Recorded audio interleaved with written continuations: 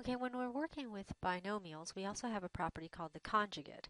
Conjugates, you basically have the same two terms. So here we have a d and a 10, and the only thing that's different is the plus and the minus. So you just have two different signs between your two terms. So the special thing about conjugates is that when you multiply, just as you would multiply any binomial, any two binomials, the middle two terms go away. So let's just take a look. We have so in this case, if I take my first two terms, right, I have d times d, which gives me a d squared. And then I have my second, I have a d times a negative 10, that gives me a minus 10d.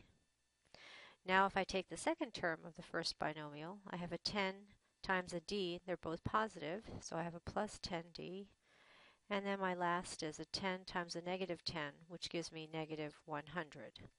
Right? So now if I look at my two middle terms, a negative 10d plus a 10d, they both go away, right? One's plus, one's minus, and I'm left with d squared minus 100. And that's my simplified answer. So instead of actually going through the entire process, if you notice that you have a conjugate, right, you have two binomials that are conjugates of each other, you can simply take, so let's go back and we'll say we have d plus 10 times d minus 10.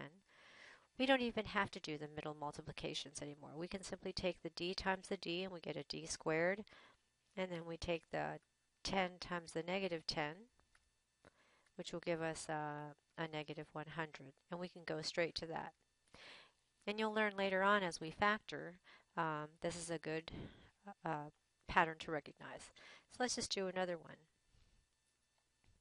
So in our next example, we have 3c minus 4 and a 3c plus 4. Again, you notice the difference. The terms are the same. We have 3 c's in both of them, and then we have a 4 in both of them. So the only difference is the sign that's between them.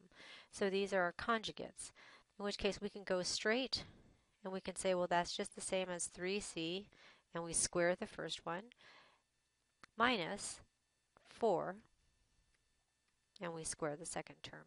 So we're going to get 9c squared minus 16. And that's our answer. Again, we could have gone the long way and we could have multiplied everything out. We have 3c minus 4 times 3c plus 4. And we take each.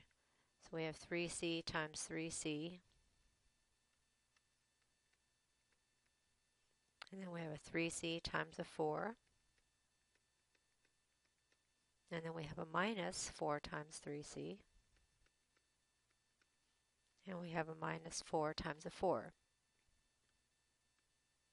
Oops, I meant minus.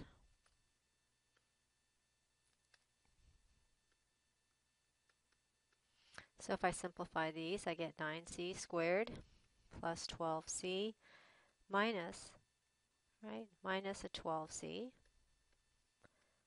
minus 16.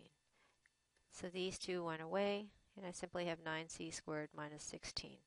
So I could have done it the long way, or again, if you recognize that these are conjugates of each other, you just take the first term, square it, and then you subtract the second term, square the square of the second term.